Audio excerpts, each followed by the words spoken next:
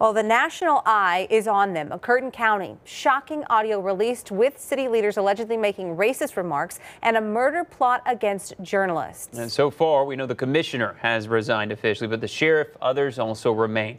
I spoke with a woman who's leading protests now in Idabel about how people across our country now know about what's happening in that small town.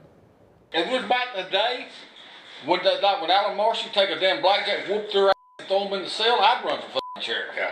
Well, it's not like that no more. Racist remarks, an alleged murder plot. I know. The sheriff of McCurtain County, among others, allegedly on recording.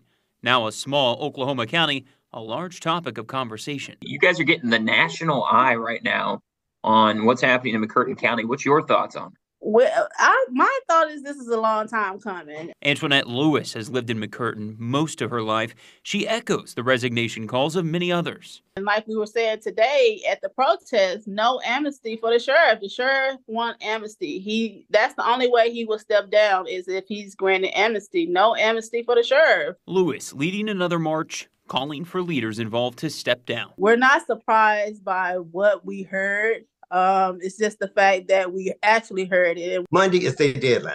They need to go.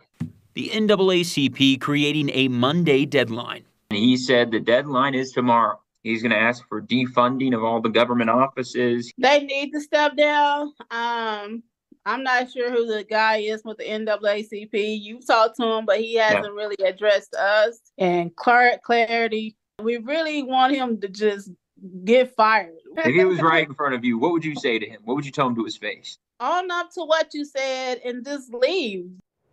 Now, Governor Stitt has called on the Attorney General to step in. The sheriff, who she was talking about, came out and said that they are investigating the recording and claim that they have been altered.